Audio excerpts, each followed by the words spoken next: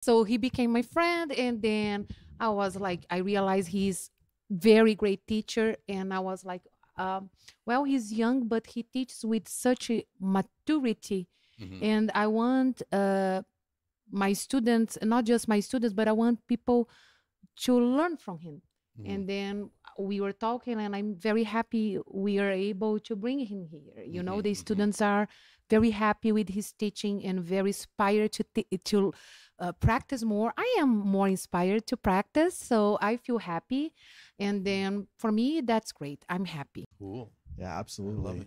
I have a question, Pablo, and maybe not necessarily on a technical aspect, but what do you notice that today, um, students and what are they doing well today, and what are areas that maybe that you see generally that they need to improve? Obviously, everybody's different, but generally speaking, like, do you see some patterns of what people are excelling at today, musically or in with the piano, and what things um, that we're maybe teachers are need to focus on as a teacher? Yeah, I think that individuality is very important because nowadays, of course, some people very individual still, but it's much more difficult to find this because there are recordings everywhere, recordings in YouTube, in Spotify.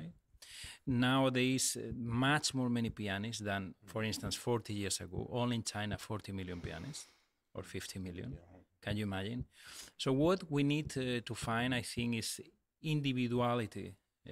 Someone who is able to say something different, which is also not easy, you see, because there are so many performances.